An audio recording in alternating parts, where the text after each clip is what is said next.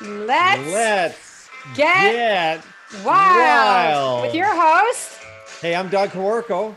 and I'm Leanne Campbell. We're business and spirit aligned. This week, Doug will be sharing another chapter from his book on chapter 5, right, Doug? Yes, chapter 5 of my book, Breaking the Chokehold. It's an awesome chapter. And Leanne, this chapter 5 is all about harnessing your millionaire mindset. And in doing so, there's 13 key characteristics of a millionaire mindset, things that I've been studying as I've been on my own entrepreneurial journey, becoming a digital entrepreneur in the fast-paced online economy. And during the process, I really wanted to make sure, how do I really win in this fast-paced business as I want to date myself, but a middle-aged man, not growing up in a millennial culture with computers and technology and platforms. And it really takes a different type of a mindset in today's date, building a business. And it all comes down to psychology. Actually, winning a business in the digital economy is 80% psychology and 20% strategy. And I can attest to that because it's exactly what is helping me win in business. So let me just start off by sharing what it really does take to win a business. And I've shared this before, but most people think, these successful digital entrepreneurs just got lucky. But what they don't see are all these painful experiences and rejection and struggle and having to learn all these different platforms and even empty bank accounts to make their online business a success. And digital entrepreneurs these guys are heroes in my book, right? They've actually got true grit to learn what it takes to add value and be an entrepreneur in the digital economy. They show up every day and they work hard every day and they hustle every day and they learn from a proven mentor every day. And they do this even though sometimes they feel like quitting. So anyway, I salute all the digital entrepreneurs and especially the millionaire entrepreneurs, those that have actually busted into the life and business they love and are really creating, the income and the lifestyle and the freedom they desire. And in this journey of studying successful millionaire digital entrepreneurs, I've come to realize that actually success that we have is determined by what is called a success blueprint that we have on ourselves. And this blueprint really is mindset and its characteristics and capabilities and thoughts. And it really will determine our financial abundance and lifestyle. And it's ingrained, in our subconscious mind. And it will determine your overall success. But the problem is, unfortunately, your success blueprint, you've inherited it from your parents, your mom and your dad and your siblings, and also even the 5 closest friends you associate with. So you got to be careful that if you have a really poor, inadequate mindset, the success blueprint, you need to change it. And one way to start changing it, we actually got to take the advice from Confucius. And he says, always make friends with people smarter than you. And that means you always want to be the dumbest person in your learning group, in your network, so you can learn from others and you can accelerate your growth. Because if you're learning from the wrong crowd, you'll never get from where you are to where you want to be. You've got to change likely your social circle. So as a result of an inadequate blueprint and people that don't change who they're learning from, they never quite are able to achieve the success they want, even as they get older. And a lot of the times they live with regret. So in order to change your success blueprint, you got to start to get re-educated and reinvent yourself for success. And you actually have to start deciding to play at a higher level. And you actually can't play the game of business with one foot over the fence and one foot on the field. You got to jump in and learn and give it your all with both feet. So, but beware, success does take time and it just doesn't happen overnight. When you're changing your mindset and you're building new habits, things really do take some time. So anyhow, so what are the 13 characteristics that I've learned and role modeled from millionaire digital entrepreneurs as I've tried to implement and am implementing a lot of their new tools. And this will help build your own new success blueprint. And so number one key characteristic of their success blueprint is that millionaire entrepreneurs, they raise their standards for success. What are they called? Raise the bar. And it's their beliefs and their actions and the results. They expect more from themselves than anybody would expect from them. And it's like, you got to be an Olympic performer. You've got to wake up every day. You got to perform every day. You got to train every day. You got to take uncomfortable action every day. You will not win by sitting around doing nothing. Quality of life and business success, it does not respond to want. It only responds to action. Knowledge is not power. Knowledge acted on is what power is. So anyhow, raise the bar. Number 2 success habit for building your success blueprint is millionaire entrepreneurs. They understand their why. Oh my God, understanding your why. We've heard about this in psychology for so many years, but it is what self-motivates you. Everybody has their own different reasons why, what motivates them, what gets them out of the bed. Are they looking after their family, their children? They want to see things around the world. Your reasons why to become the best in business, it has to be huge. And they say, if your why doesn't make you cry, it's not strong enough. And it's the only thing that will get you to get up in the morning, face the nose, take hardcore action, is being able to motivate yourself. And just think about this for a moment. When you know your why, you get excited. And when you're excited, that's what motivates you. And the importance of excitement, you know what? Nothing happens in this world until somebody gets excited. And just think about that for a minute. For example, if one of your parents didn't get excited, you would not have been born. Now that's the power of excitement. So, and understanding your why. So number 3, millionaire digital entrepreneurs, they follow their passion. They wake up in the morning with excitement and go to bed late with enthusiasm because they are working on a business that they are passionate about. They are working on projects that are going to leave a legacy, that are going to really make an impact for themselves and their family, but they love doing it. And you have found your passion when you're doing things you choose to do and not have to do. And when you are doing things you don't even notice when time is passing by. And you are doing things that, like I said, keep you up late with enthusiasm and wake up early with excitement. So anyhow, number 4, millionaire entrepreneurs, they are not afraid to fail. I can't tell you enough. Success, you have to embrace failure. There's an old phrase, you got to fail fast and fail forward, because in order to move towards where you want to go, you got to make new distinctions. You have to fail. You got to muck it up. And if you're not failing enough, you're not working hard enough. And you have to take action outside of your comfort zone each and every day.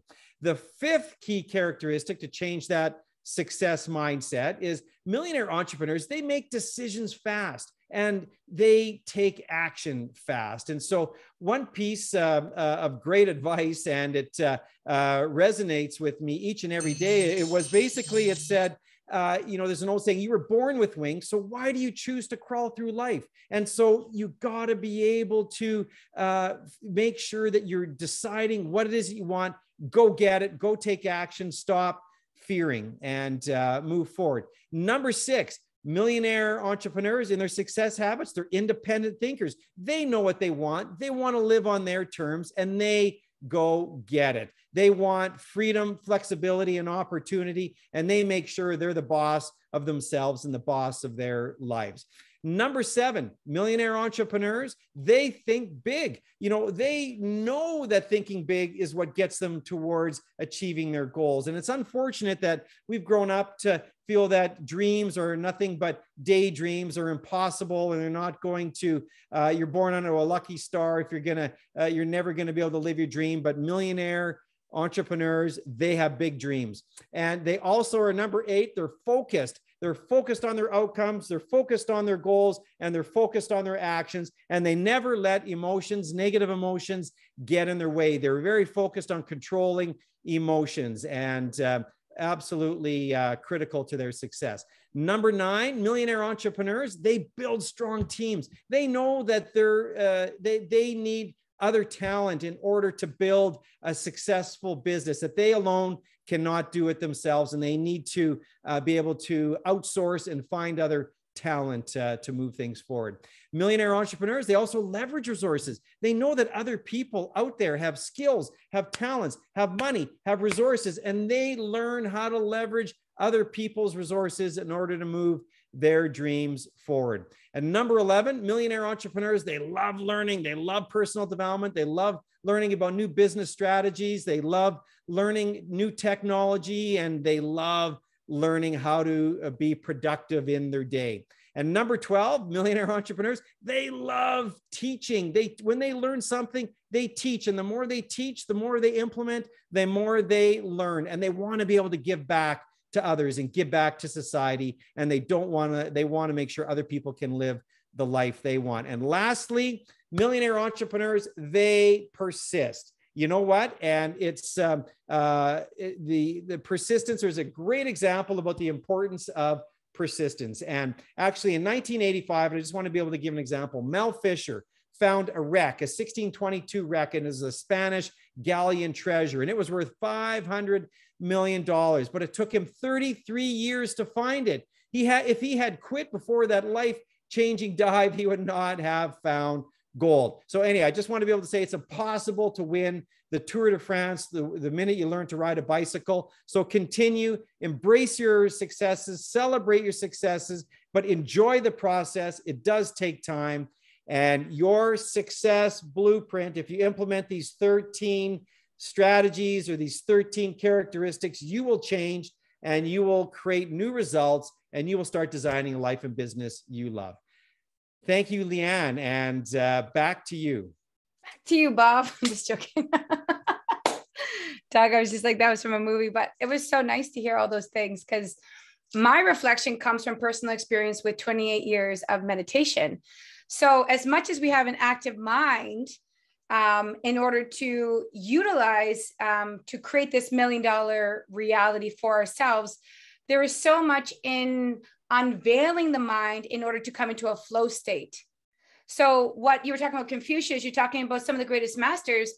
My journey with masters, led me to astral travels, meeting masters in different realms, understanding that there's so much more to this eternal being that's within this body, and how to experience $1 million mentality from what perspective. Is it the dollar value that you have in your hand, or is it losing everything to really achieve the inner state of the Buddha?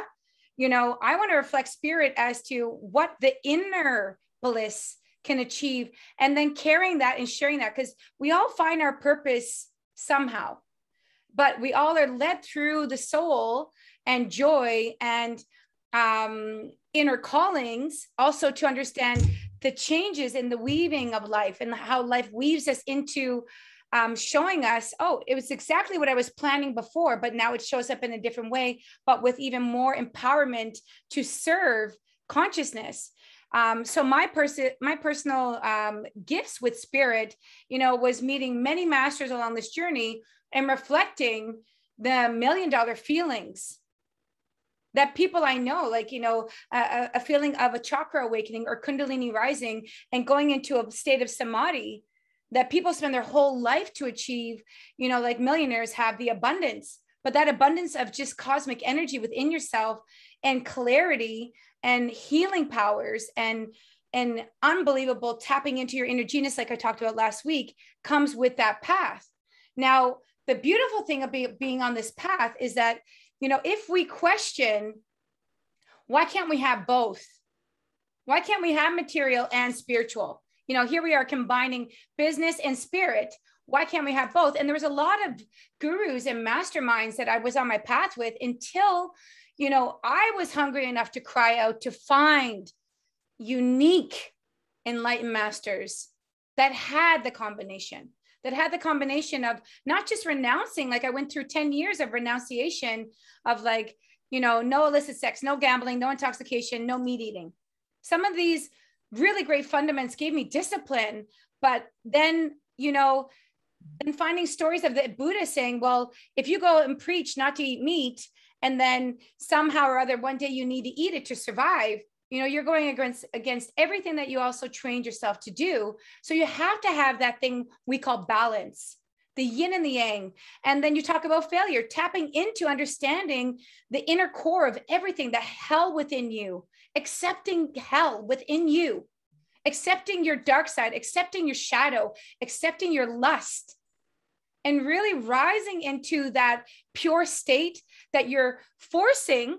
It comes naturally because you're accepting through the witnessing, through watching that breath, through understanding your chakras, through connecting with the inner genius of your consciousness. You're accepting how to live with joy as a complete human being. And from that acceptance is where abundance starts to come in and where you can actually show up and be in your purpose. And so that's where I want to tap into some of these 13 points that he was talking about just while I was sitting here listening to Doug. You know, part of the training with one of my final masters after many, many masters, not just meeting masters physically, but meeting masters on astral planes and being abundantly blessed with unbelievable miracles through desire of going on this pilgrimage with spirit, that these masters also showed me, you know, a way to live, but how to live that abundantly with both material and spiritual. Because when you have more money, you can actually have a better spiritual life. When you don't have money, you cannot sit and meditate because you're thinking about money. So having abundance, you have the ability to actually connect with your samadhi. I was lucky at a young age to go through it naturally, but 99% of the people are not. They meet me. I've trained so many people in wellness. I've been on this path, but I had that gift naturally. It woke up within me. It's one of those rare people, because I know out of all the people I've met on my journey, I've been a very rare person. Even in the Hindu temple, I was the only white girl in there, right? So I want to come back to understanding how the fundamentals of having abundance, striving with these principles, accepting yourself as a human can actually help your spirit, can actually help your growth in your spirituality if it's not coming naturally. If you were my student, I would help you through that way. But then I've had gifts where I'm able to help people get that quicker. And that's why I want to show up and be able to give these gifts, because breath is the first one that I saw was the easiest way for me to help people get to a state of no mind. Once you're in that no mind awareness, or the mind slows down, then you hear your inner guidance. You have the ability to work on those 13 steps even better. And then you come into flow. That flow state is a happy state that you continue every day. And what happens when you're in flow? You're more open to the person in front of you that you can grow with. And Doug talks about crying at some point, you know, the tears and the hunger for that dream. Let's talk about dreams. So when I was trained in my meditations, I was having a lot of dreams. I thought I was supposed to be in deep REM in order to achieve my inner Buddha. No, achieving the inner witness by watching the breath, you're able to understand what are you learning from your higher self through dreams.